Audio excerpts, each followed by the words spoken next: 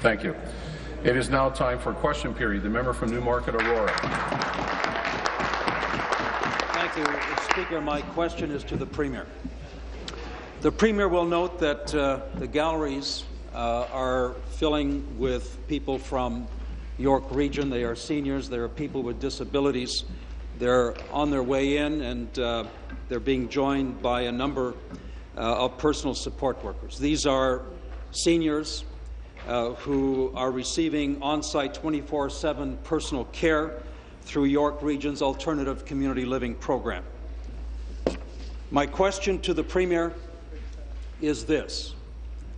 The folks are listening. They would like to know from the Premier herself, why has the Ministry of Health disqualified the region of York from continuing to provide the essential alternative community living services on which they depend?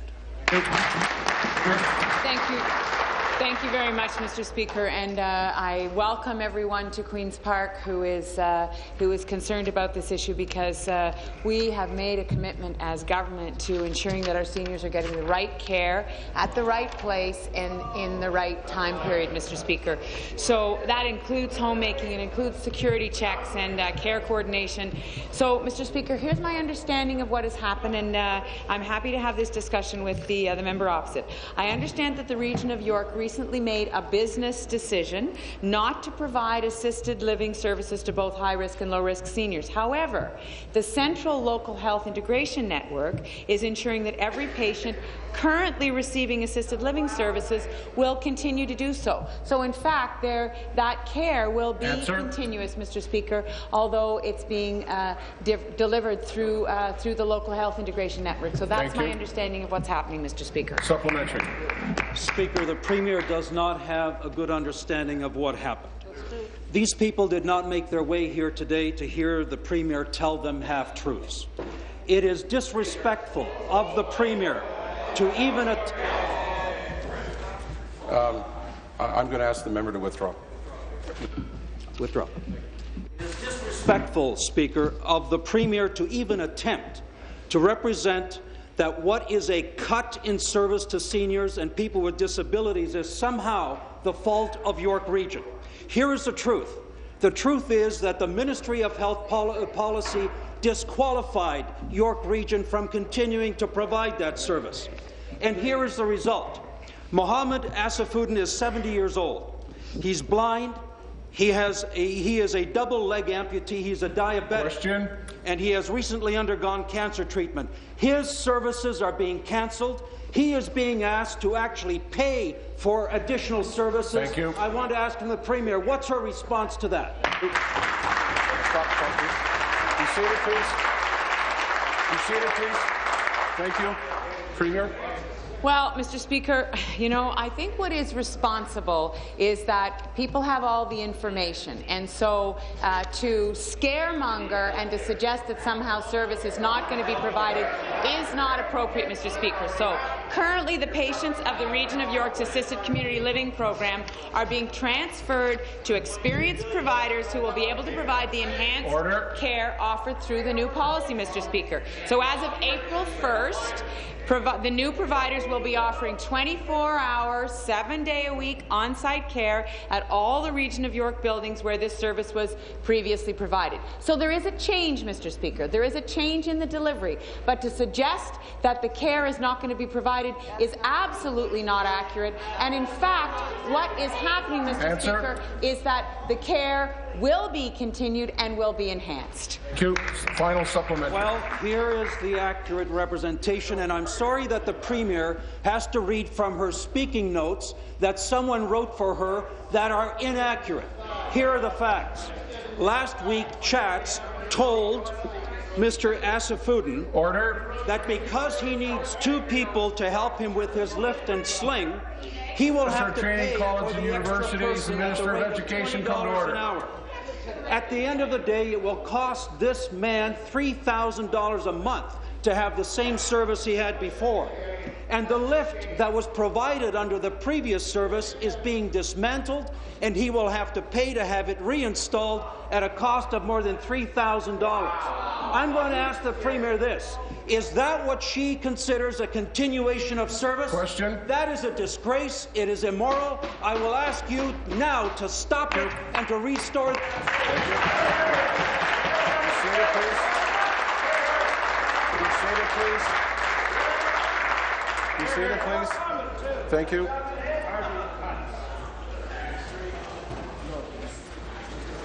Premier. Thank you very much, Mr. Speaker. Well, indeed, I was reading from member notes for because I wanted to Prince make Edward sure I Hastings was come to giving order. accurate information, Mr. Speaker. We are ensuring that people who are receiving assisted living support will have that support continued, Mr. Speaker. I will absolutely have a conversation with the Minister of Health. I will talk to her about this issue to make sure that we have absolutely all the information. But, Mr. Speaker, we are in the business of increasing care to seniors. We are in the business of increasing care in the community, making sure that people get the supports that they need where they are living, Mr. Speaker, and in a timely way. That is the work that we are doing. Those are the investments that we have been making. If there are specific issues and specific cases that the member opposite would like to bring us information on, we're happy to look into those. But we are providing that continuum of care. The Region of York made a business decision. The local health integration network is continuing that service, Mr. Speaker. Thank you. New question. Member from Newmarket Aurora. I want to follow through on this same question. And the reason is to the Premier that the facts that she has, don't be telling me the facts are wrong. Minister of enough carping Infrastructure. From you. I know exactly what the facts are. Wait. Stop the clock. First, Minister of Transportation and Infrastructure come to order. Second, direct your comments to me. Thank you. To direct the comments to you, and I'm hoping the Premier is listening as well as her colleagues. The fact of the matter is, we are speaking here about people's lives. We're talking about the most vulnerable in our communities.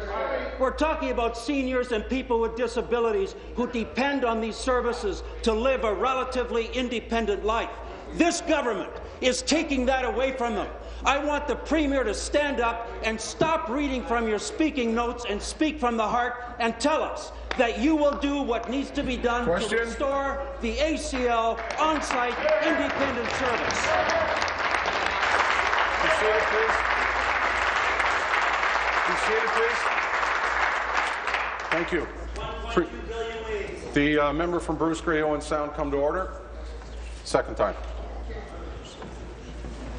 Carry on. Thank you very much, Mr. Speaker, and I will say to the member opposite that we are absolutely and fundamentally committed to providing the services that seniors and people with disabilities, providing the services that they need, and providing those services, Mr. Speaker, in a timely way and in their homes. So that means that there will be changes in the way services are delivered, Mr. Speaker. Member from Chatham, Essex, come to order. Decisions made by the Region of York, to undermine decisions made by the local health integration network, to undermine decisions made by the health providers in York Region, I don't think is responsible, Mr. Speaker. We are working with communities.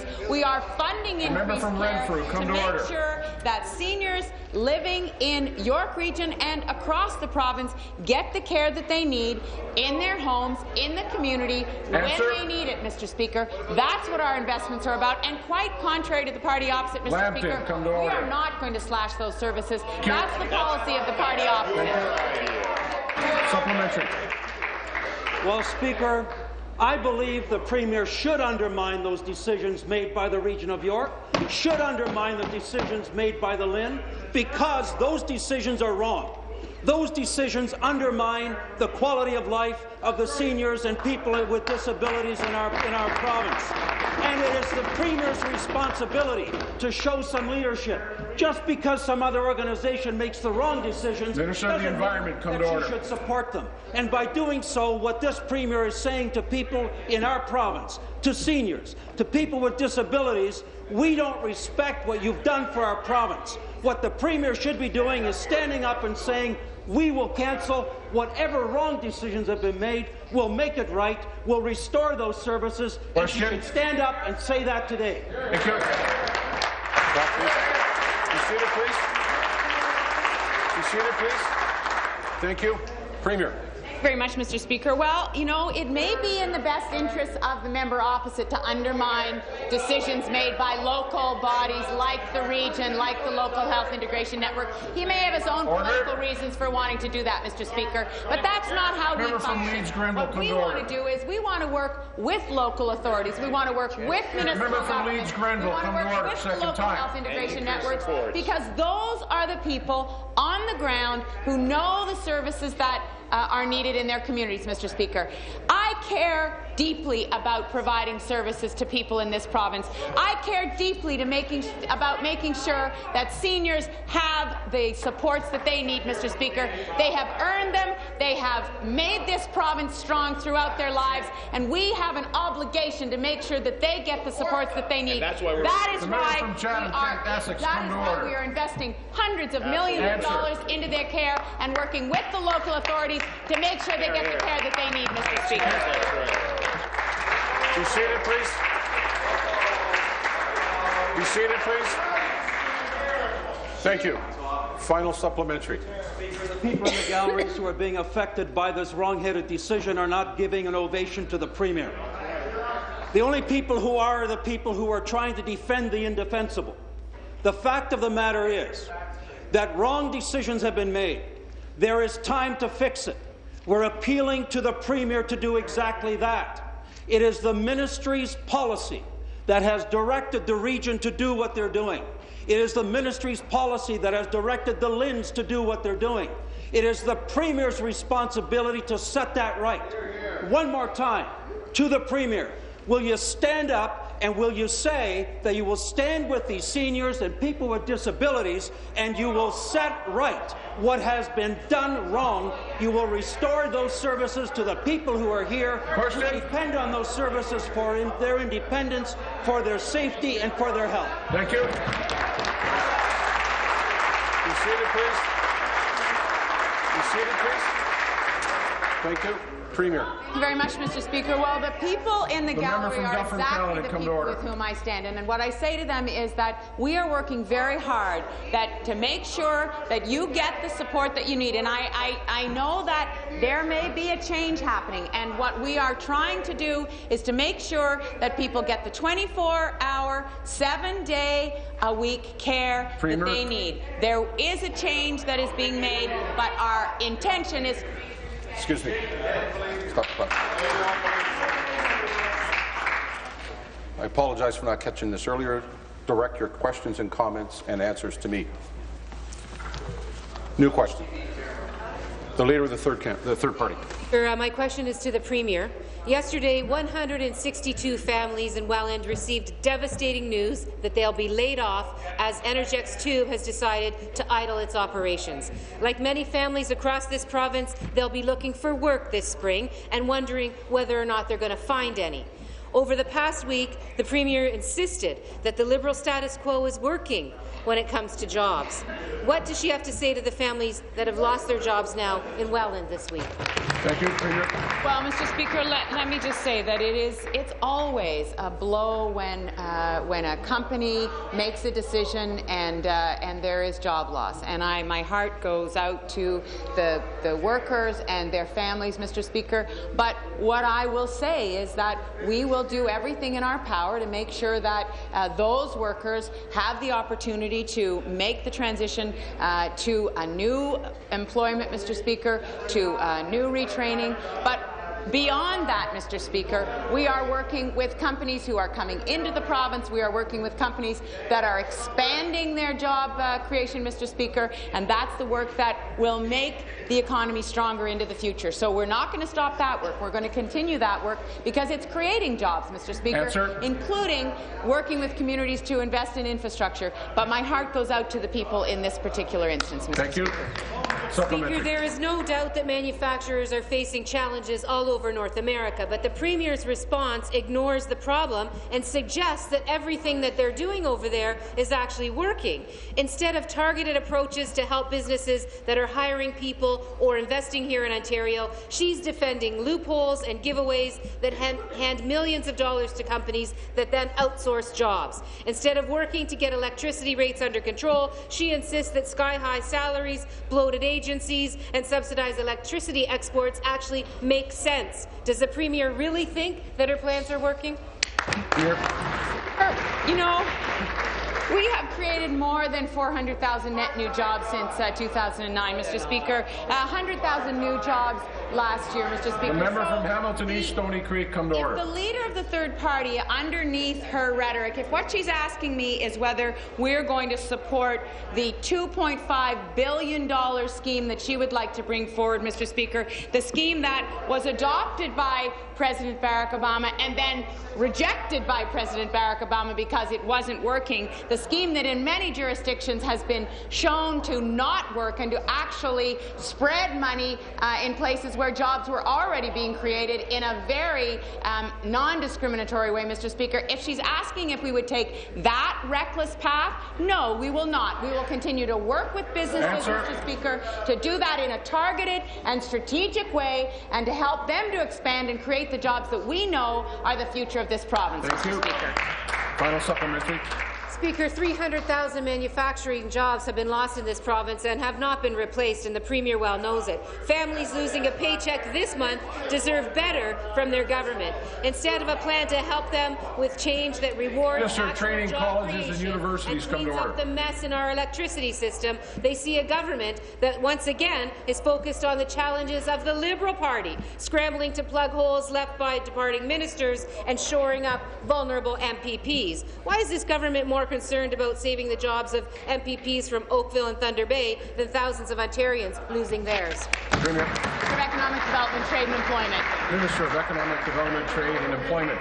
Well, thank you, Mr. Speaker. And Mr. Speaker, I know the leader of the third party is pinning her hopes on her job creator tax credit scheme, but it's being discredited virtually right across North America. Barack Obama considered it, but he proposed a similar 10% tax credit, but at the end of the day, he dropped it because his experts were telling him that it wouldn't work, that it would be abused, as it has been in a number of states. It had practically no effect, according to the NPR editorial that they had on it. Many people in Congress and the Senate said that they should be cautious about it because, quite frankly, Mr. Speaker, it doesn't work. Our finance ministry has estimated that it would cost more than $2.5 billion a year. In fact, the Jobs and Prosperity Council rejected it, a Jobs and Prosperity Council that had Jim Stanford, the respected economist for Unifor, as part of that committee. I don't understand why they're pinning their hopes on a failed tax credit, which is a giveaway where evidence shows that 92% of the jobs would have been created anyway.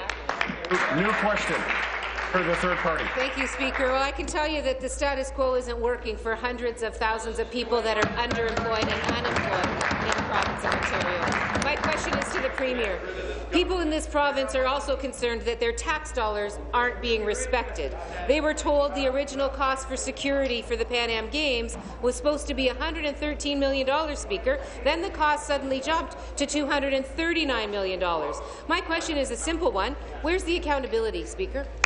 Thank you very much, Mr. Speaker. Well, as the leader of the third party may know, the minister offered a technical briefing for opposition members, and unfortunately, your member wasn't able to be there, Mr. Speaker, because it's very important that everyone who wants to ask a question about the Pan-Para-Pan Games has all the information, about the procurement process that was gone through in terms of security, Mr. Speaker, has all the information about the transportation costs, and understands that it is our obligation to make sure that the security at the Pan-Para-Pan Games is the very best that it can be, Mr. Speaker, to protect all of the attendees, whether they're coaches, whether they're athletes, whether they are tourists, Mr. Speaker. People are going to be coming to the Pan-Para-Pan Games for this amazing event. We need to make sure that the security is the best that it can be, Mr. Speaker.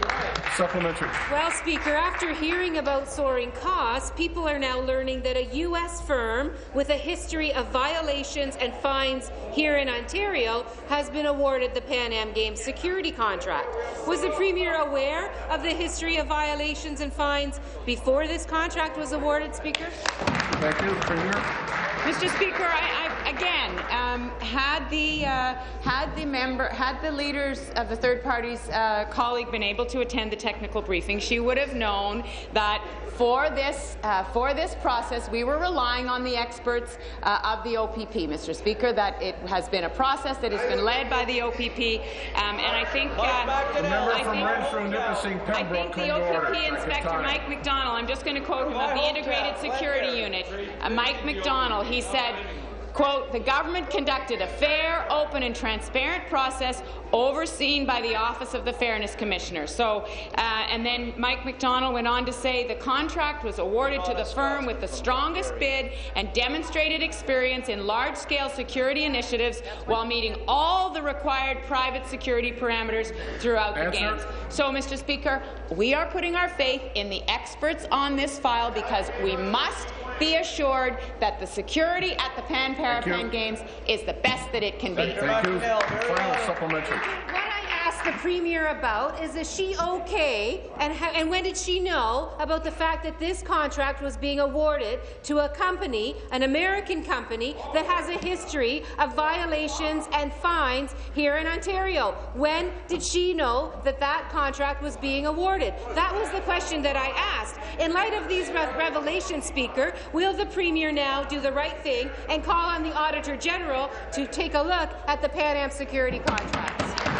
Mr. Speaker, all 4 members of the RFP Selection Committee for the Private Security Services for the 2015 Pan Parapan Games are members of the OPB and serve with the Integrated Security Unit, Mr. Speaker. I am not going to interfere in that process. I am not a security expert, Mr. Speaker, and I don't believe that the leader of the third party is a security expert, Mr. Speaker.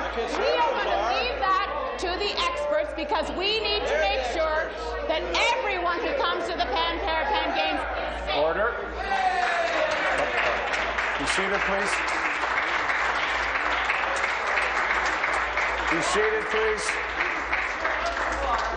Be seated, please. The member from Glengarry Prescott Russell will come to order. And the member from Nepean Carleton. And the member from Prince Edward Hastings, which it actually could have been his warning. New question. The member from Barrie. Thank you, Speaker. Speaker, my question is to the Premier. The Premier knows the Pan Am Games are a scandal under this current minister. Yeah. She requires him to report to her bi-weekly for lack of competence, and she's allowed TO 2015 to create a new communications nanny position to mitigate the minister's ongoing blooper reel. Yet somehow the minister dodged a bullet with the latest cabinet shuffle. When are the costs of retaining this minister too high, Premier? Premier, you just lectured the third-party leader for it's important to know all the details about the Pan Am Games. Why don't you tell taxpayers today, right now, what you're paying Neela Barton today?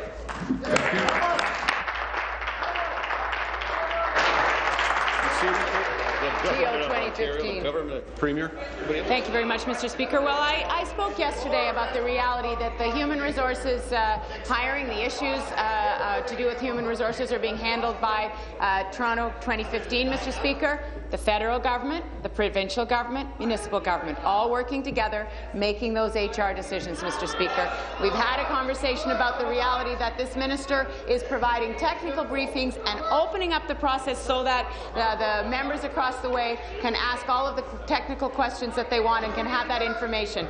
The reality is, Mr. Speaker, this is a complex, large games, Mr. Speaker. There are many moving parts.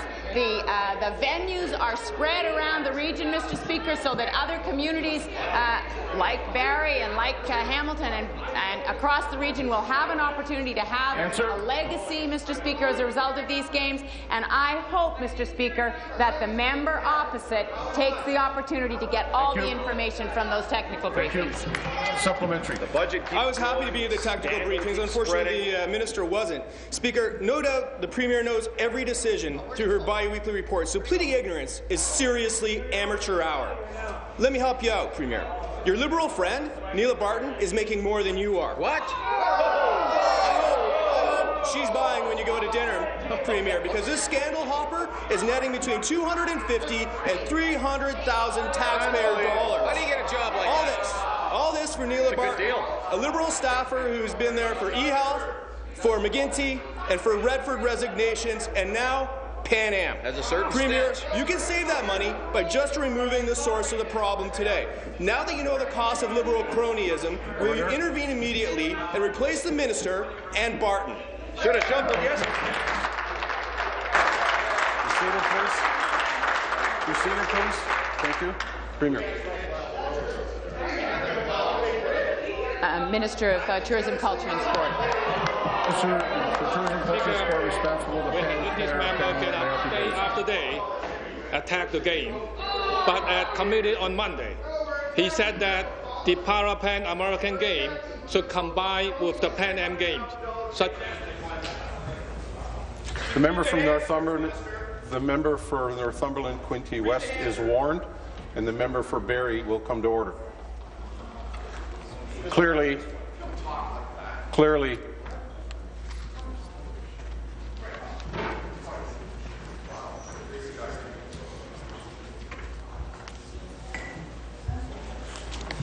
Minister. Thank you, Speaker.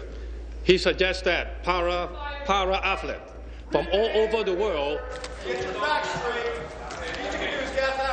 The member for Barrie will come to order.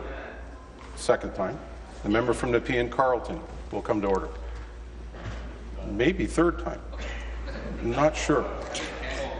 But if you question my seriousness, keep going. Speaker, on a day where we will be hosting Paralympic athletes, he lacks understanding to realize that para-athletes are world-class competitors who should be celebrated. Be seated. The member from Renfrew-Nipissing Pembroke is warned. Carry on. Speaker, his comments are not only arrogant and ignorant, but aims to destroy.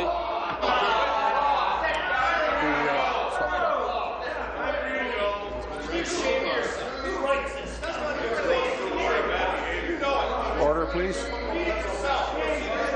Order, please. Order, please. Last request. The member will withdraw. I withdraw, Speaker. His comments but aims to destroy the spirit of para-athletes all over the world who compete in sport. He owes all para-athletes explanation for this terrible comment. Thank you, Speaker. Thank you. New question. The member from Hamilton East, Stony Creek.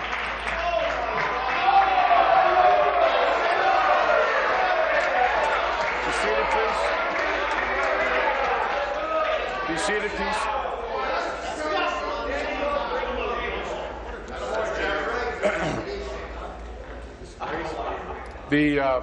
The member from Glengarry Prescott Russell, if you wouldn't mind getting into your seat so I can tell you to stop, but maybe I'll tell you to stop now. The member from Hamilton East, Stony Creek, new question. Thank you, Speaker. My question's to the Premier. Speaker, the Pan Am security contract just keeps getting worse. We're now learning that the U.S. firm this government selected to provide security for the Pan Am Games pled guilty to violating its license during the G20 summit and was fined $45,000 here in Ontario. Speaker, was the Premier or her minister aware of these violations, the guilty plea and the fine before this contract was awarded?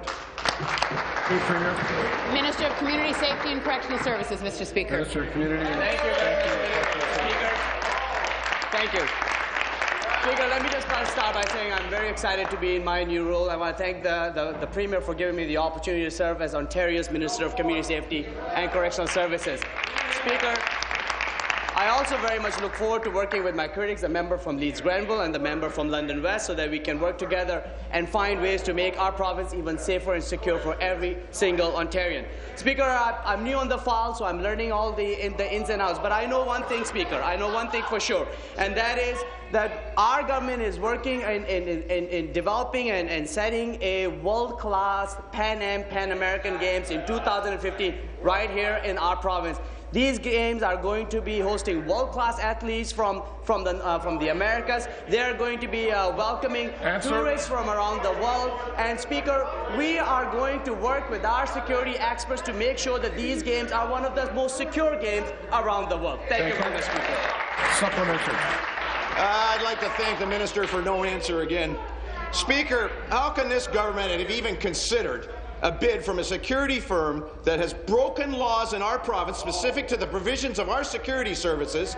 There's even a question, Speaker, about whose bid was lower and who had saved Ontarians money. The company that you didn't pick was Ontarian. Speaker, can the Premier or the Minister explain why this government awarded the contract for the Pan-Parapan-Am security to a U.S. firm with a checkered security history that was charging more when there was qualified firms here in Ontario with clean track records? Thank you. Minister. Speaker, security...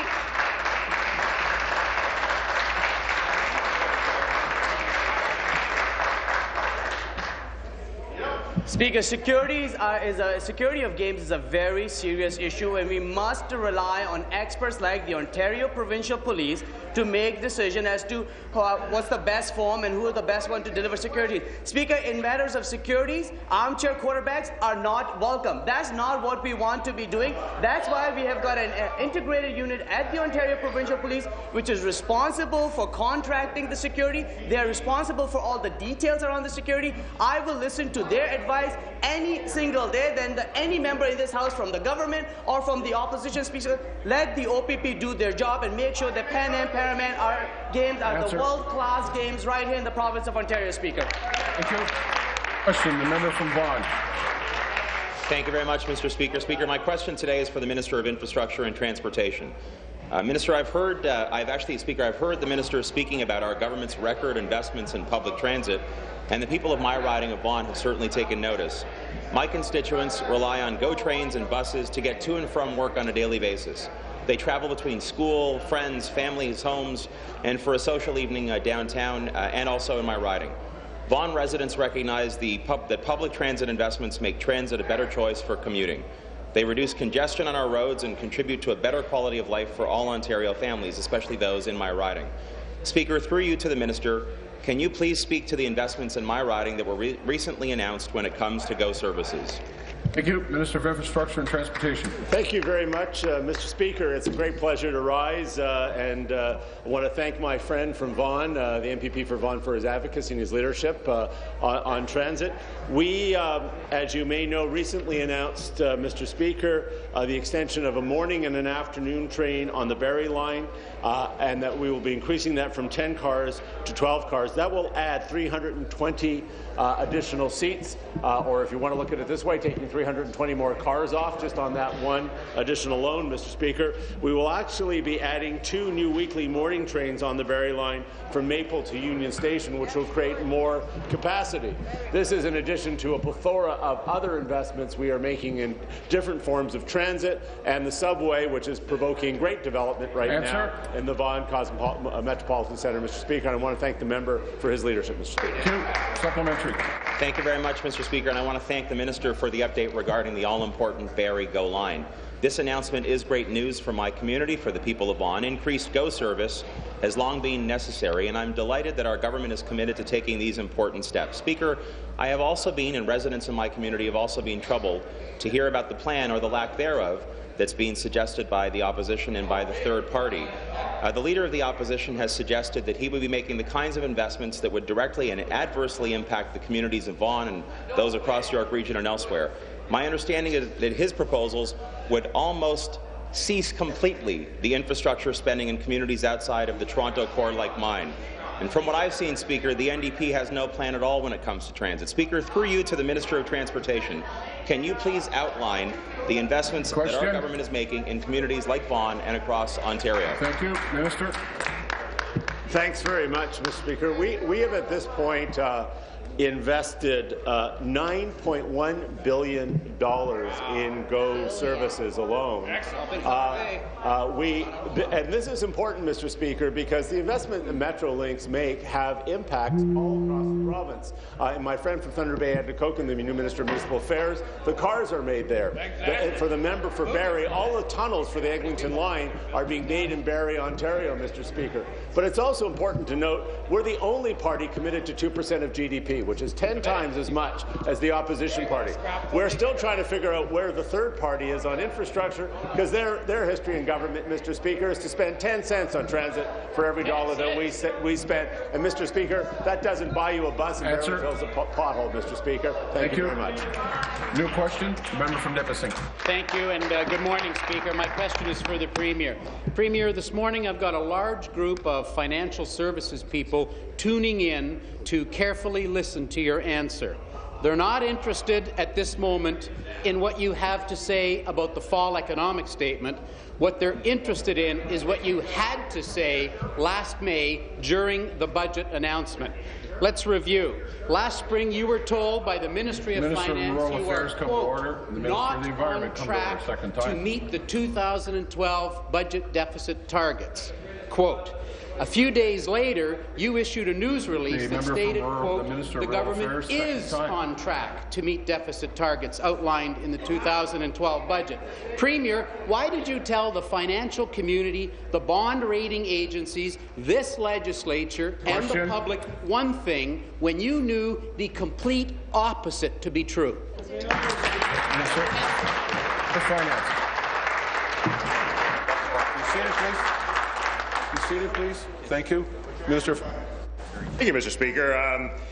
The member opposite seems to fail to understand that while recommendations and proposals and initiatives are put in place, while conditions change by market forces around the world, a leadership government must take action.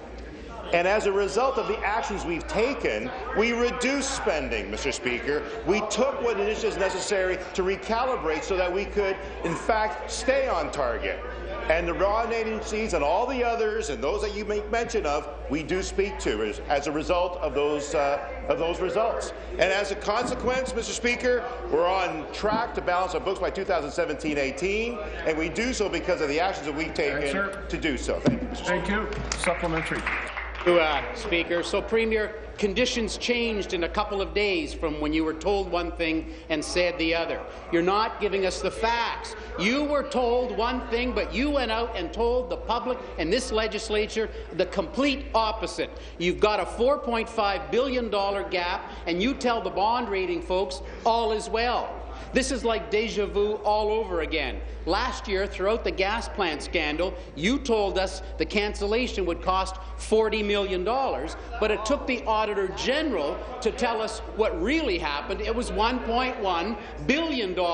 You deleted emails, and the OPP had to get called in. There's a pattern happening here, Premier. When you get caught, you delete, or in my case last week, you try to stop information from being made public.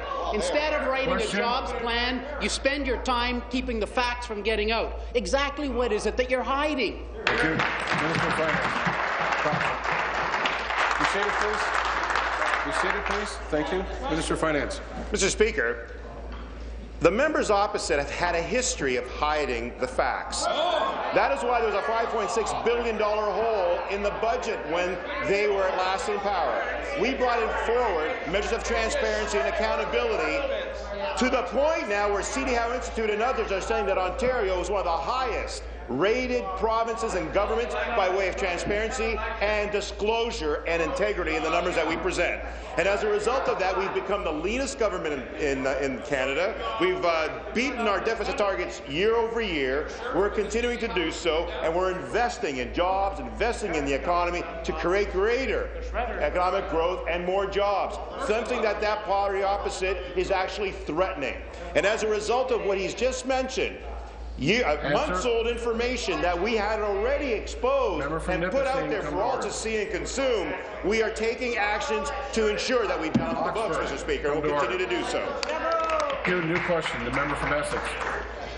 Thank you very much, Mr. Speaker. My question is to the Minister of Municipal Affairs and Housing. I want to first congratulate the Minister on his recent appointment and wish him well. Speaker, the Minister had a private member's bill that would require a 60% Canadian content for transit vehicles purchased by municipalities. My first question to the Minister is very simple. Will the Minister introduce this bill as his first?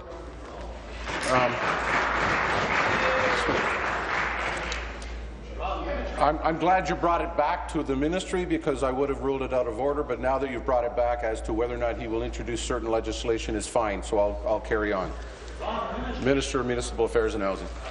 Well, Speaker, thank you very much for the question. I want to thank, or the member, thank you very much for the question. As he's aware, as a minister, I'm not able to bring private members' bills forward, but what I can tell you on the specific issue is clearly this. We have made a strong commitment, and I would thank the member opposite from North Bay. Both of us, in our previous lives and in previous times here in this legislature, introduced private members' legislation on this particular issue. I personally, as a Northern member, find it as very important. I think it's key to part of the revitalization of the forest industry, which has already begun to occur. I would suggest we have some great news in northwestern Ontario, certainly in my riding of Thunder Bay Atikokan. This piece, I believe, would help that, but I will say paramount to us is the issues related to safety when it comes to this particular issue. We feel like we've done some pretty good work. The previous minister has done a tremendous amount of great work in terms of lining up that support to ensure that we're meeting all of our people and stakeholders who are interested in this issue. And on a go-forward basis, there's more I'll say in the supplementary, but there's another important piece I feel it's necessary to share with the member. Thank you. Done. Thank you. Supplementary. Thank you, Speaker. The minister knows how important Canadian content is in mass transit vehicles for Thunder Bay's Bombardier plant. He said, quote, "The regulations called for in the proposed bill would help protect these jobs and encourage future growth in the mass transit sector." With his appointment as a minister, his private member's bill has now essentially died on the order table and will not be up for debate tomorrow. My question is, will the minister commit today to making his bill for Canadian content in mass transit vehicles a government bill and a government priority? Minister. The Speaker, the Minister of Transportation and Infrastructure.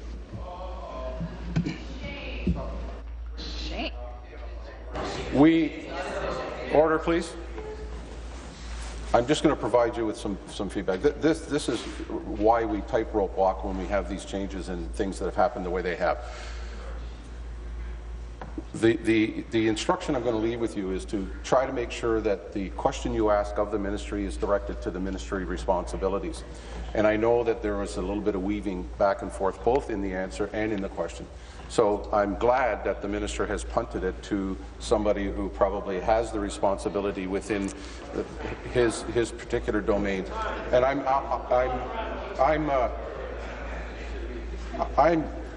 trying to offer some guidance, because it is a difficult matter, and I appreciate the members what they want to say and do. I'm just offering all of us a reminder that when we do offer those kinds of questions, they're directed directly to the ministry's responsibility. And I thank you for that. And so I thank the minister for giving it to the Minister of Infrastructure and Transportation.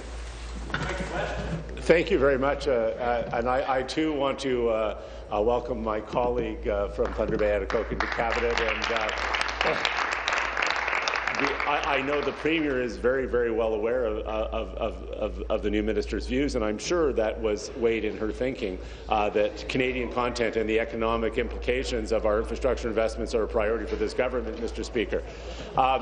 So right now, we have worked very effectively. The downside of being too protective is that we hurt Canadian companies competing in the large U.S. market. But right now, we go back 7 years.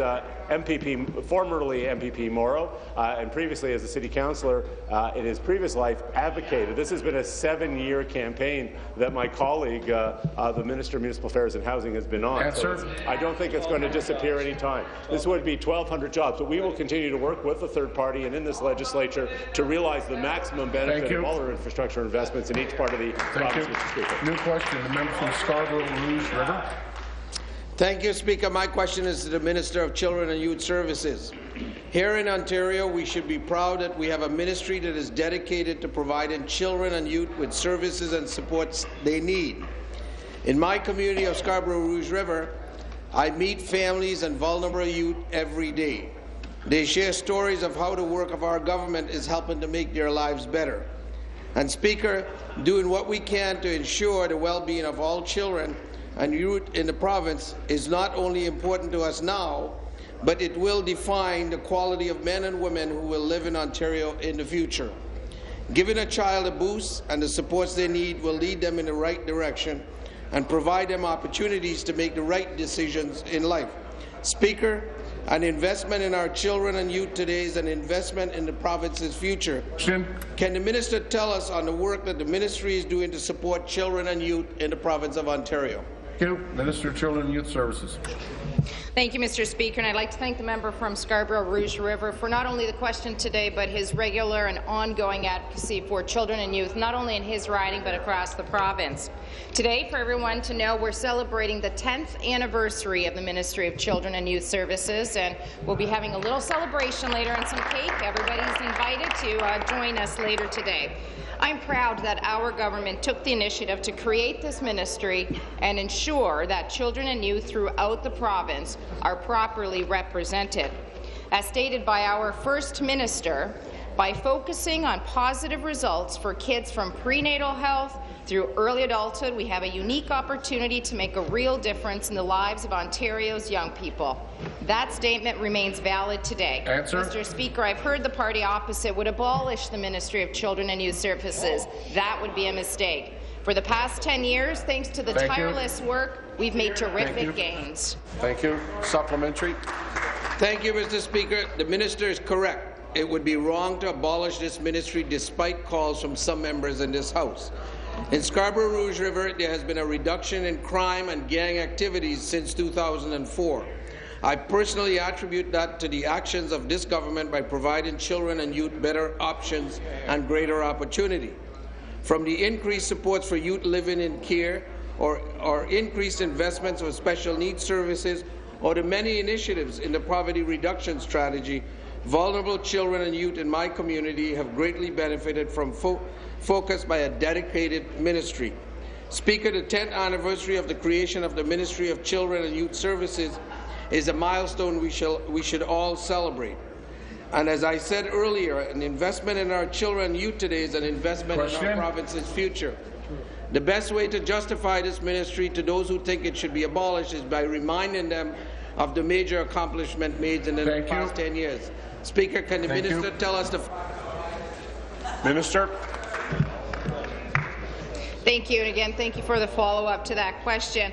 I can most certainly speak to the many accomplishments this ministry has had over the last 10 years because they have been many.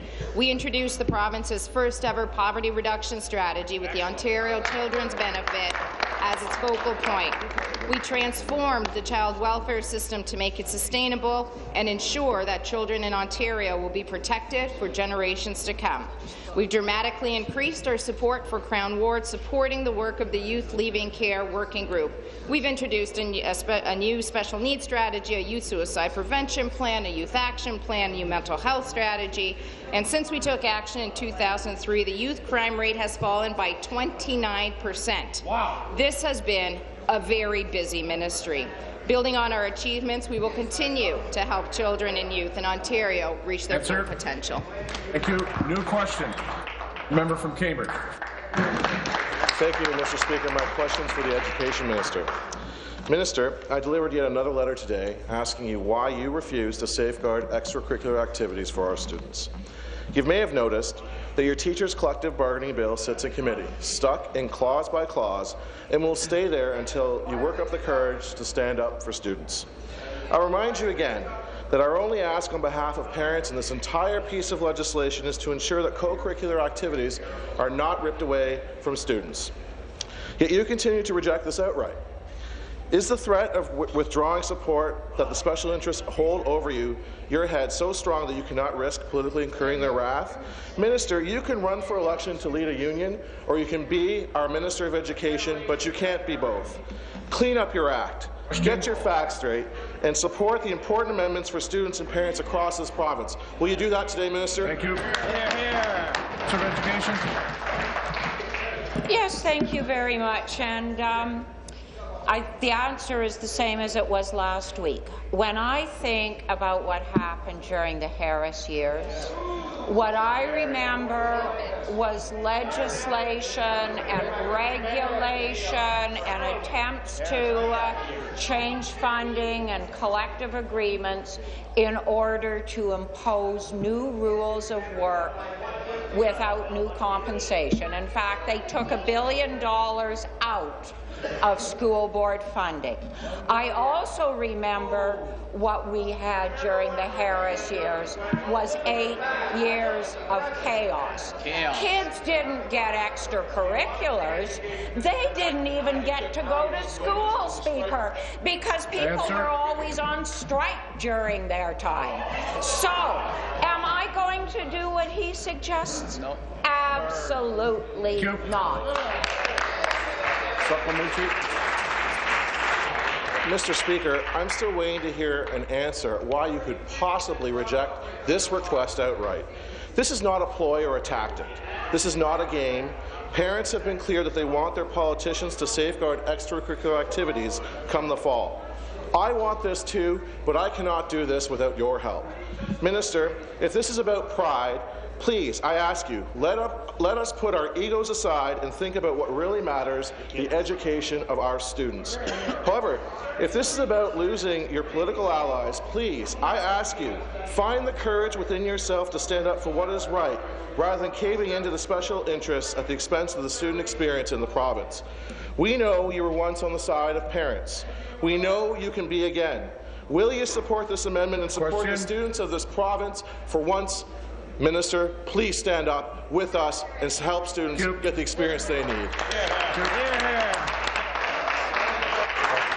seated, please. Be seated, please. Thank you. Minister of Education. I am absolutely on the side of parents and children and making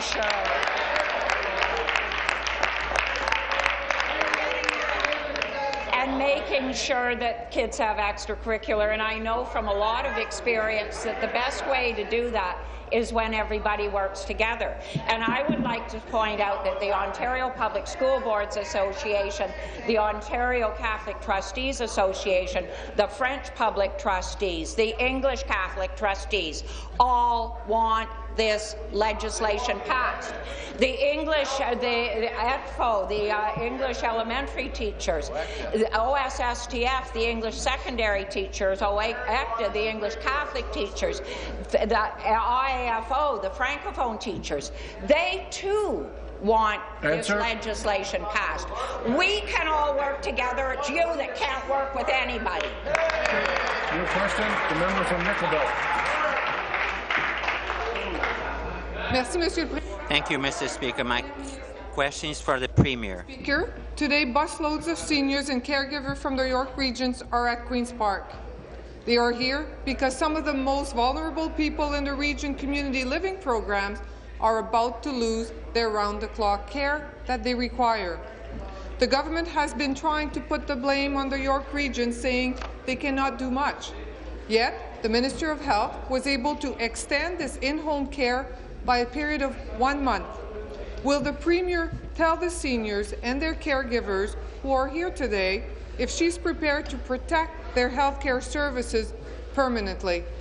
Thank you, Premier. So, Mr. Speaker, I'm not sure exactly where the blame has come from. I'm not blaming anyone, Mr. Speaker. What I'm saying is that my understanding is that the services that have been provided in one way, Mr. Speaker, are going to be provided in another way. That the region of York made a business decision that they were going to get out of this particular delivery, Mr. Speaker, and that the local health integration, the Central LHIN, is going to be ensuring that every patient who currently receives service will continue to receive service, Mr. Speaker. And the reality is that not all seniors were receiving 24-hour, 7-day-a-week service, Mr. Speaker, and we want to ensure that that is in place, that they have access to that service as they need it, where they need it, and in a timely way, Mr. Speaker. So that's what the change is about.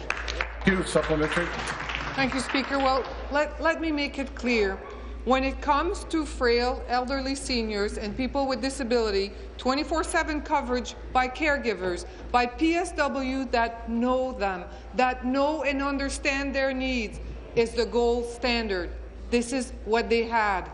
Speaker, I see it time and time again. The Liberal government can talk a good game when it comes to keeping frail, elderly, vulnerable people in their homes. They repeat, right care, right time, right places. But when cuts are being made to gold standard program that do just that, then their talk start to sound like nothing more than empty words. I ask again, will the Premier going to protect these vital gold standard healthcare services and the seniors that they support? So, Mr. Speaker, let me just repeat again. Currently, patients of the Region of York's Assisted Community Living Program are being transferred to experienced providers, because I agree with the member opposite that it is important for seniors to have the care of experienced people who understand what their needs are, because if they are fragile, if they are in a precarious situation, Mr. Speaker, they need to have that trained person there. So they're being transferred to experienced providers who will be able to provide this service, Mr. Speaker. As of April 1st, new providers will be offering that 24-hour, 7-day-a-week care on site at all of the Region of York buildings where this service was previously provided. That is what is to happen on April 1st, Mr. Speaker. If there are questions about that, I will absolutely make sure that they get answered by folks in the Ministry of Health. But that's what's happening, Mr. Speaker. The care is being transferred. New question, the member from Ottawa Orleans. Thank you, Speaker. This question is to the Minister of Rural Affairs. Minister, we know cities have many transit options, but in northern and rural areas, roads and bridges are what's important. We all take notice when we drive over potholes or can't get across a bridge in disrepair. Not only are roads and bridges vital to local communities, but they serve as important arteries to help Ontario's economy grow. Ontario's small and rural municipalities have infrastructure needs that differ greatly from the urban municipalities. And I want to be assured that this government has taken those needs into consideration. Mr. Speaker, through you, can the minister please inform the House on what is being done to address the infrastructure concerns of rural municipalities? Minister of Rural Affairs. Well, thank you very much, Mr. Speaker, and I want to thank the member from Ottawa Orleans for a very superb question this morning.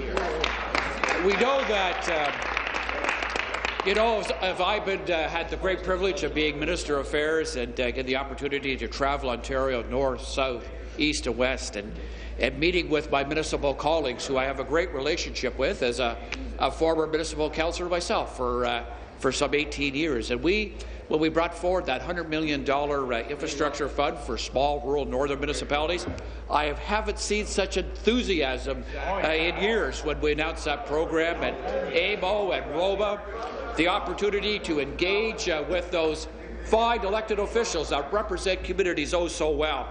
And just recently on my travel on Monday, we announced $1.5 million rehabilitating a well in Hanover. Mayor Maskell, wonderful lady, upgrading and upgrading sanitary sewer in Owen Sound. Mayor Haswell.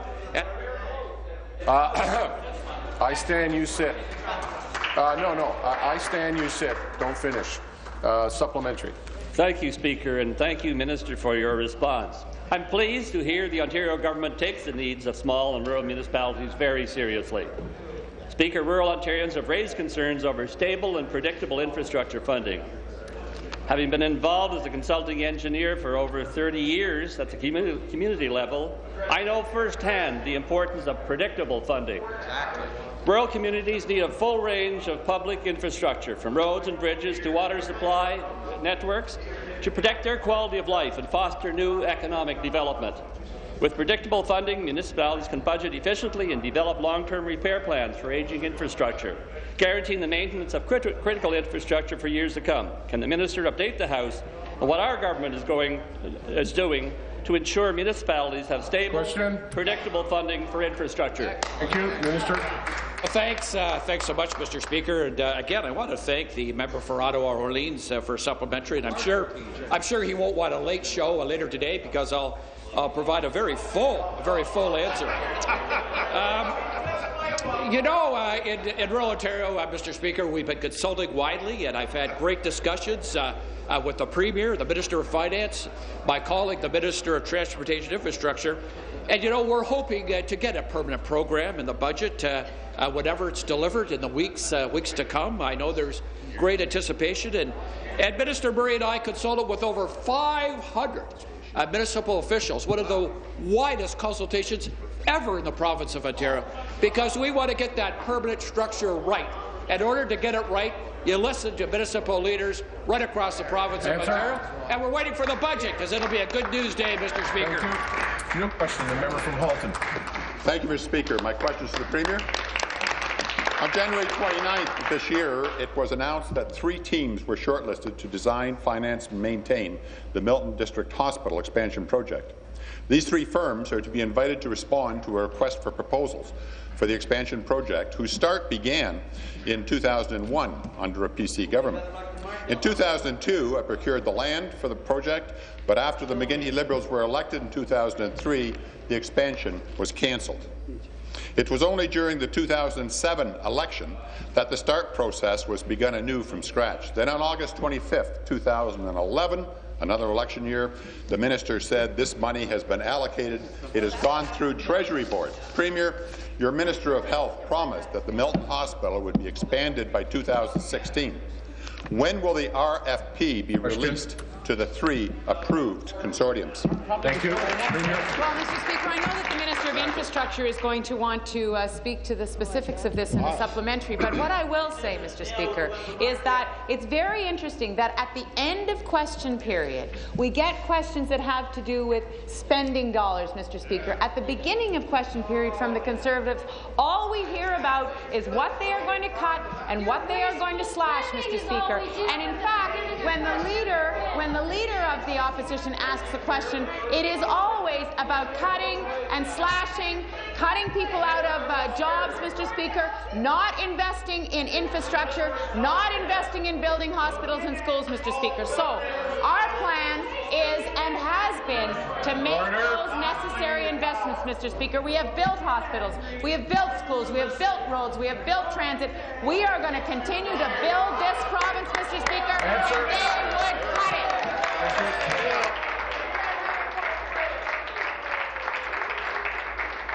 McGuinty never got angry.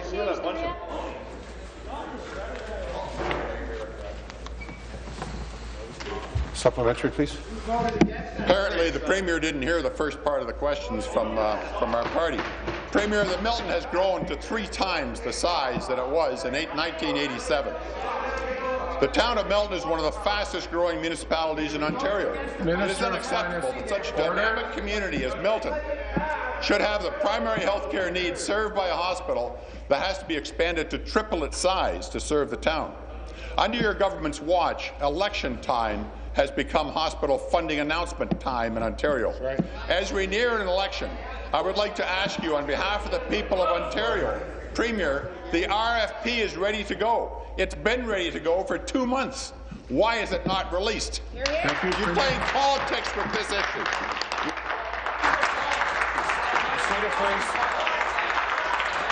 Seated, please. Thank you. Minister. Order. Minister of Infrastructure and Transportation. Thanks, Mr. Speaker. The member opposite is a most curious gentleman.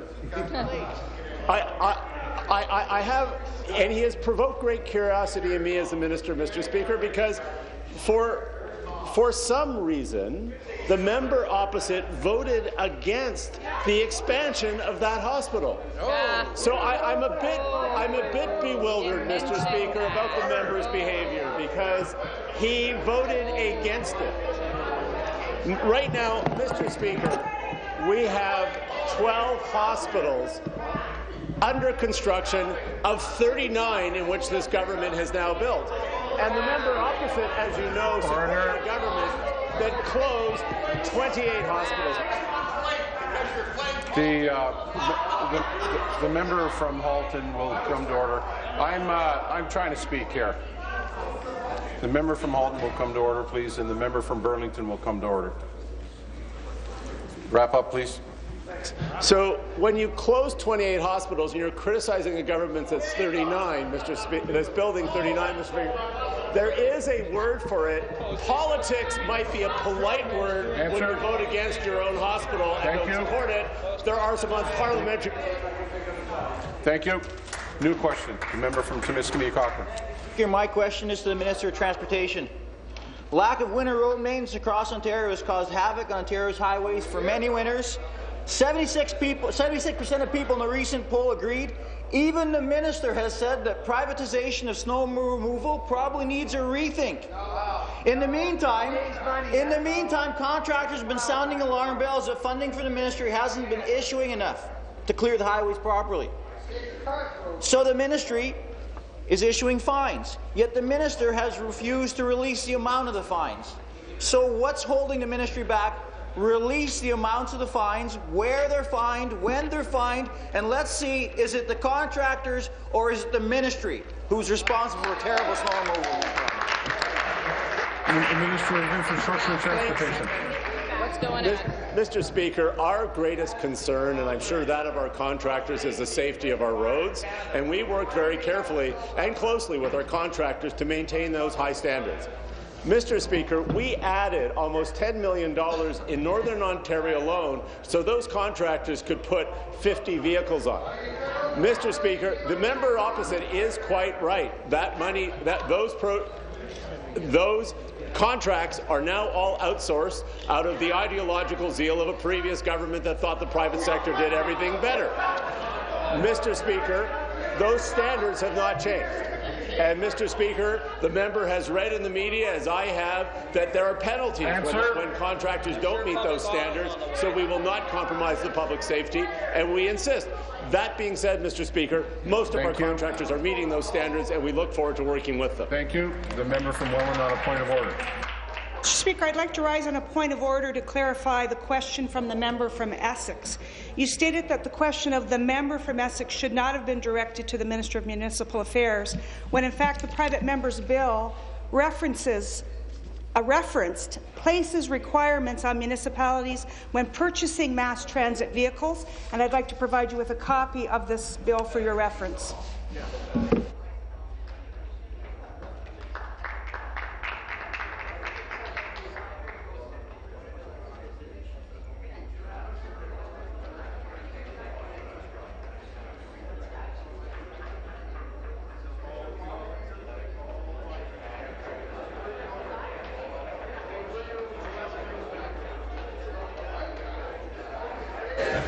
So I thank the member for the point of order, and I will try to provide some clarity.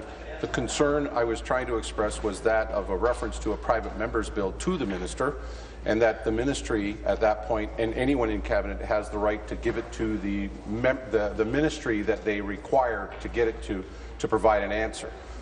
That said, it was a judgment call that I made that I thought it might not be germane to the ministry.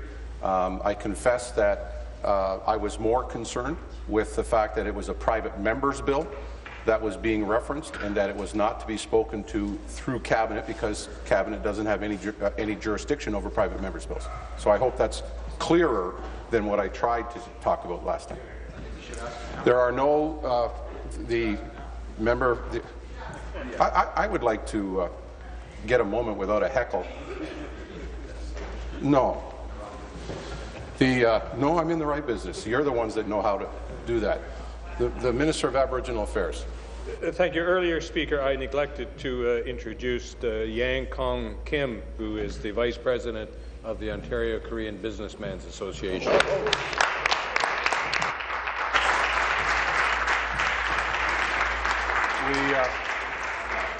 We welcome all of our guests. There are no deferred votes. This House stands recessed until 3 p.m. this afternoon.